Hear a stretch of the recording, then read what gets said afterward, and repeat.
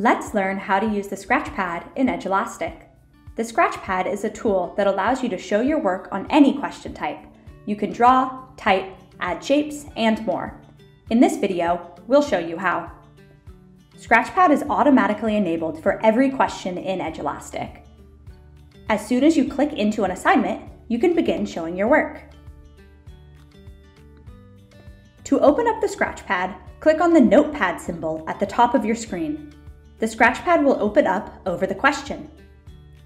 When it's open, the work area is shown by a dotted line around the question. You'll see many tools appear. Click on the tool you'd like to use, then click on the work area to use it. You can use your mouse or a finger on an iPad. To draw or freewrite, click on the pencil. To type, click on the ABC button.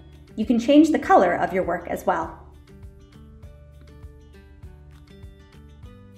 When you're finished showing your work, you can close the ScratchPad by clicking the Notepad icon again. Don't forget to add your final answer to the question after you show your work.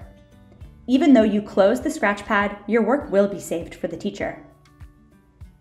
Let's click to the next question and review some of the other ScratchPad tools. The selector is used to move and select items on the screen. The lines allow you to add a straight or curved line. You also can add shapes such as a rectangle, circle, or square. For math, you can use the Math tool to write equations or open up the measuring tools to see a protractor and ruler. To undo your work, click on the arrow in the top right corner. Or to delete something, click the trash can and then click the element you wish to delete.